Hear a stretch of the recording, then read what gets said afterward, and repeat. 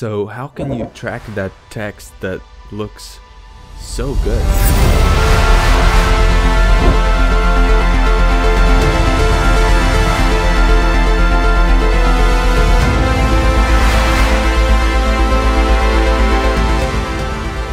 So I've selected one clip, so it's just clip of the beach, and yeah, I already put some adjustments to it.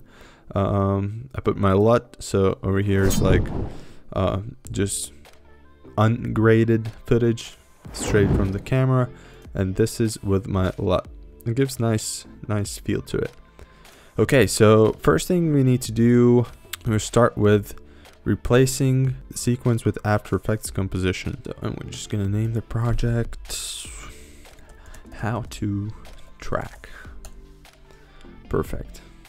I am using the Premiere Pro and After Effects beta version because they're testing a bunch of stuff out, and I like the Premiere beta's audio section where you can you don't have to use Adobe Podcast anymore to enhance your audio. You can just do that in the Premiere straight in, so that's pretty cool. Okay, let's get into it. Go to the tracker menu and select track camera, and you want to select advanced, so you want to click not detailed analysis.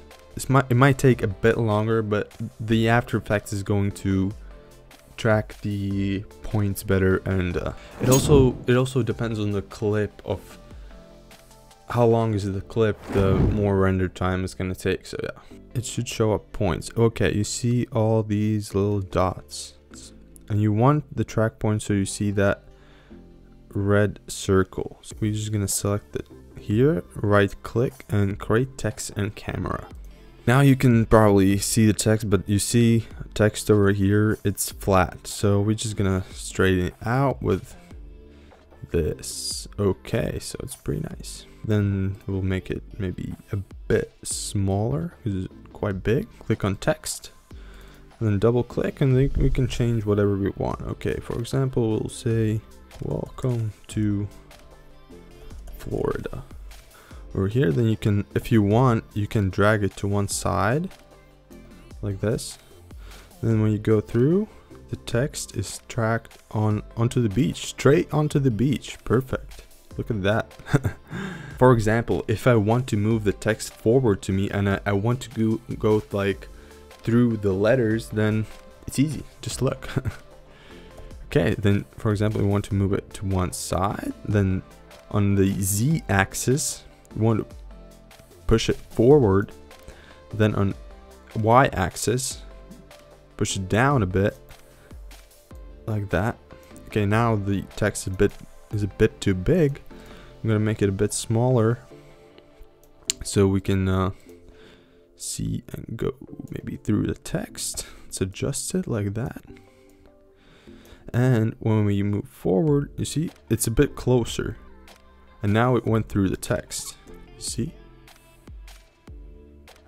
it wiggles a bit here.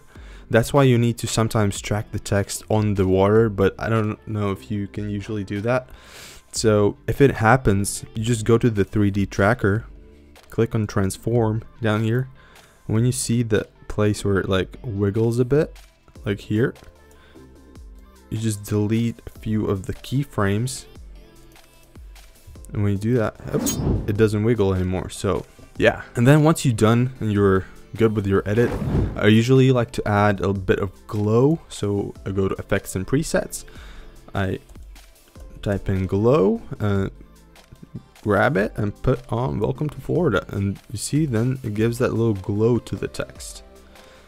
Okay, and then we just hit Command S, save it, and flip back to Premiere, and yeah, the clip is here. So yeah, thank you for watching this video. Hope this really helped you, and now you can make those viral videos yourself. Drop a like and subscribe for more videos like these, and yeah, see you in the next video.